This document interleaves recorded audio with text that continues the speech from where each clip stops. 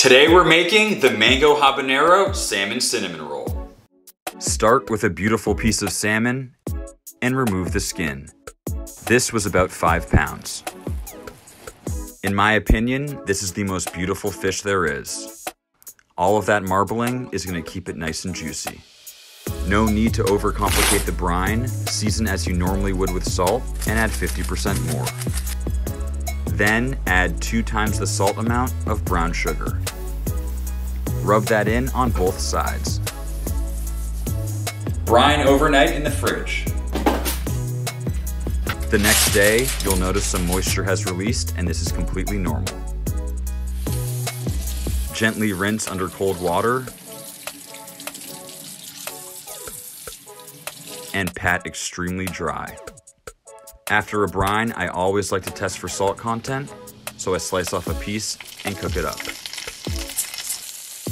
You can always give it a soak in case it's too salty. Perfect. A little bit sweet, a little bit salty, but not overpowering. Good to go. Let that rest uncovered in the fridge for another 4 hours. This is going to help develop the pellicle, a nice tacky exterior to help with smoke absorption. Season with garlic powder, black pepper, and chili flakes. Avoid seasoning with more salt. This would bring unwanted moisture to the surface. Now, our cream cheese filling. Lemon, crisp jalapenos, some super flavorful capers, fresh parsley, and our cream cheese. Add your favorite barbecue rub and give it a mix. On its own, this is a phenomenal dip. On the skin side of the salmon, start to spread. Take your time and focus on a nice even coat.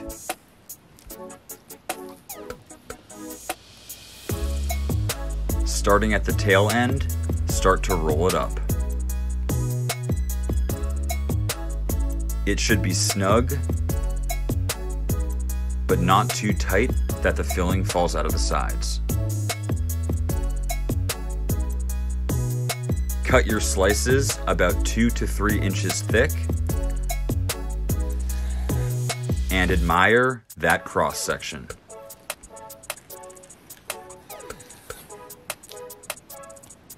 Get to work on your bed of citrus. Any citrus works great. I love the brightness and colors that all of these varieties have to offer. Salmon and citrus, let's hit the grill.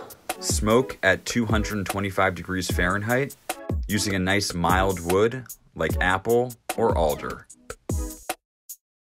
And begin laying out your bed of citrus. This is going to prevent your fish from sticking and also add some wonderful citrusy notes. To me, citrus is nature's best example of colors and art. Finally, it's time to tuck that salmon in. It's nap time.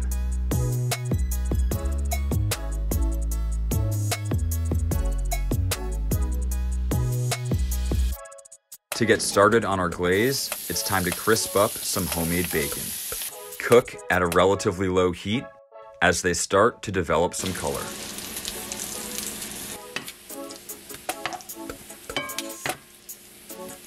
Pour out most of the oil, and it's time to make some candied bacon. Maple, brown sugar, and we're kicking it up with some Sriracha.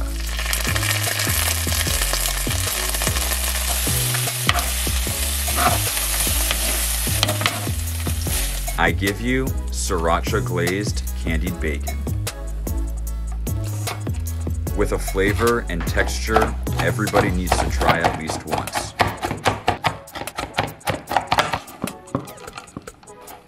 Next, a fresh habanero.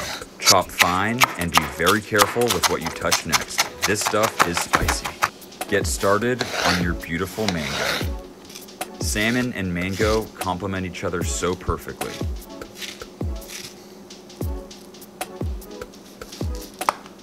Chop it fine until you're pretty much close to a paste.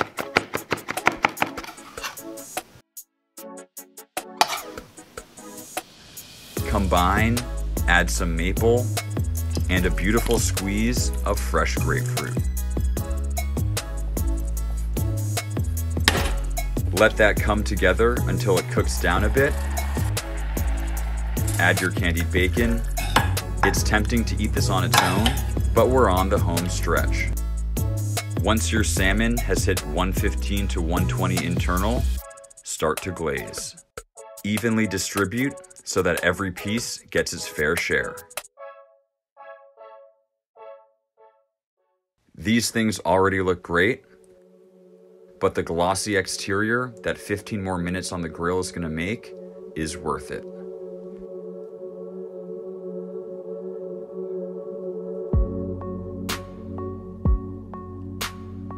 Pull just shy of 130, and here we go.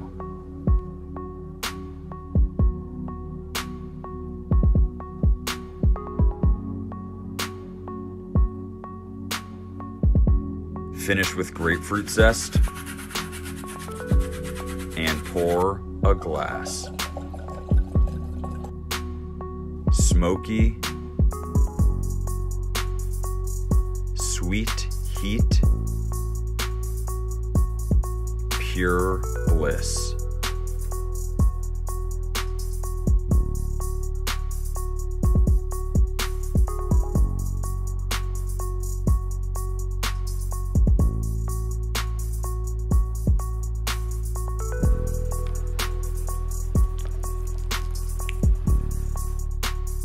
All right, so we just finished up and this thing looks unbelievable. Just to recap, we started with a beautiful side of salmon, brined that overnight, made a really nice cream cheese filling, made our glaze, fresh habanero, fresh mango, that candied bacon with sriracha, a little sweet, a little bit spicy. Put that all together, smoked it low and slow, finished it off with some zest, and it just looks so, so good. I'm going for the bite. Wow. Wow, that came out so, so good. Starting with that salmon, super flaky. Because we brined it, it was also really, really moist. It retained a lot of that water, a little bit sweet, a little bit salty. Then moving on to that cream cheese filling, it really added a super nice creamy texture across the whole thing. That lemon in there really brightened it up, and you had the spiciness of the jalapenos. Finally, that glaze just brought the whole dish together and really took it to the next level. We had that candied bacon, which was chewy, a little bit crunchy, salty, sweet, because it's candied bacon, but then adding that sriracha, a whole new element to candied bacon, and I'm definitely doing that again.